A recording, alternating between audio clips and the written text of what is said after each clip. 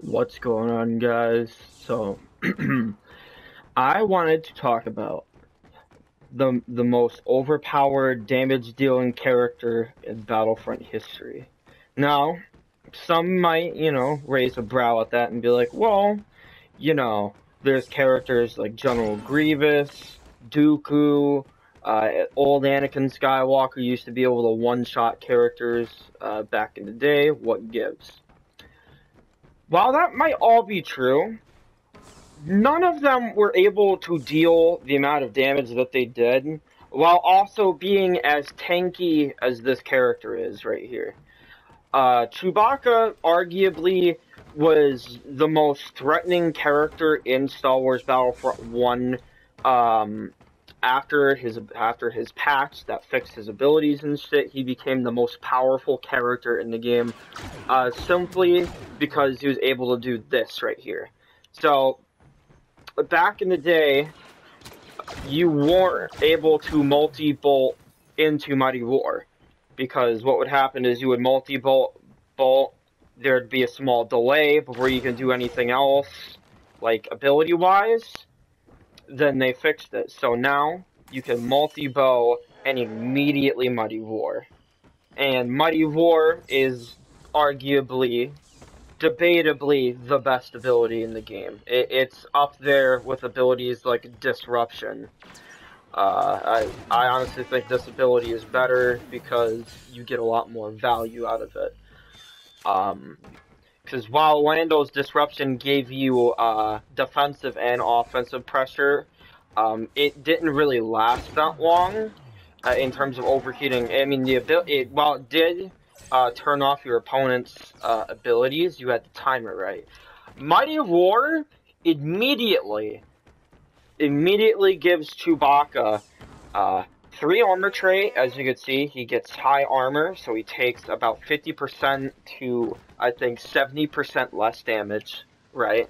And keep in mind, this character also has one of the highest health pools in the game. Now, yes, every character does have 100, but he does have a lot of defense, which basically gives him a lot more health than other characters, so he's able to tank better. This, coupled with Mighty War, makes him into the tankiest character in the game, because while Vader, his trait does give him a lot of armor versus multiple opponents, Chewbacca doesn't need to be in the presence of multiple players.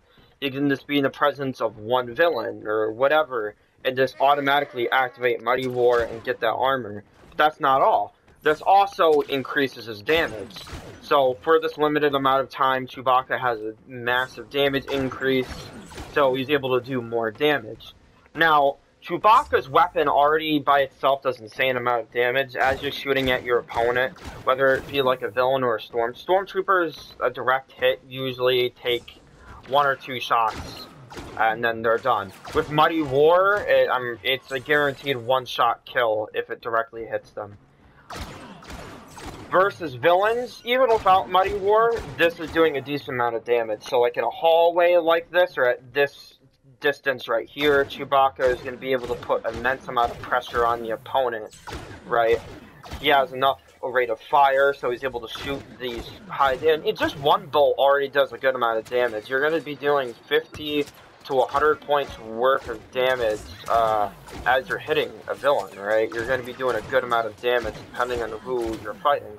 So, say like Bosk and Emperor, while you're shooting at them with 1 or 2 bolts, you're going to be doing a decent amount of damage. But the more you shoot at them, or the more Stormtrooper kills you get, or whatever, the higher his trait gets. And you'll notice that the higher his trait gets, the more bolts you get. So, as he gets more bolts, he's going to be doing more damage, and then he has this ability which increases the amount of bolts he goes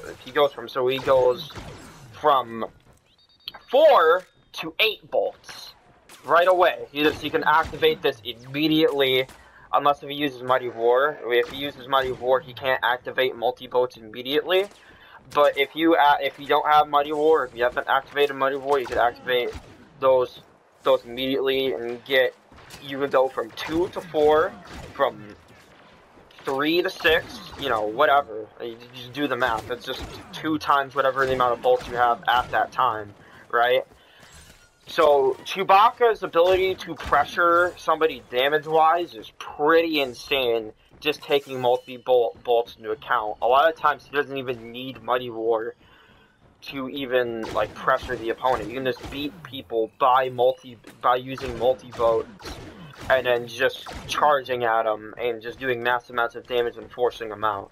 Mighty War, on the other hand, you're able to just use it. Using it by itself already puts immense amount of pressure on the opponent because you're way tankier, you do a lot more damage, and you're also giving this buff to your teammates as well. This is very much like Wrath. This is a better version of Wrath of the Empire. You're giving a damage bonus to your teammates, and they're also getting trait 3 armor for a limited amount of time.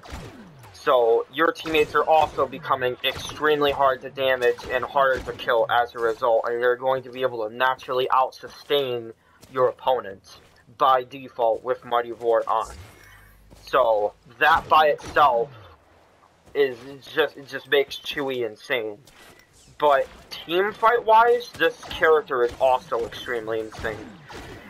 Offensively and defensively. Offensively, his insane amounts of damage and his ability to tank hits allows him to just charge at certain villains like Bosk and Greedo and just fucking hammer at them. He doesn't even really need to care if he's at like 60 or 80%.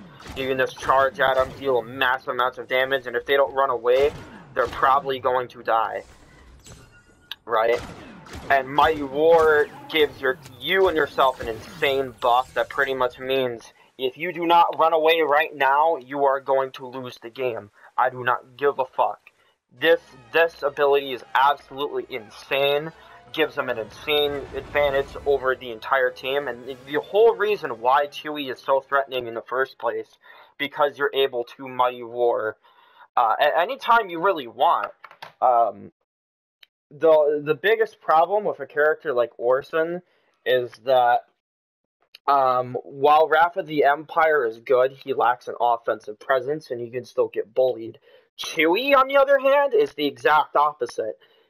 Fighting Chewie when he has this buff on, at least head-to-head, is usually suicide.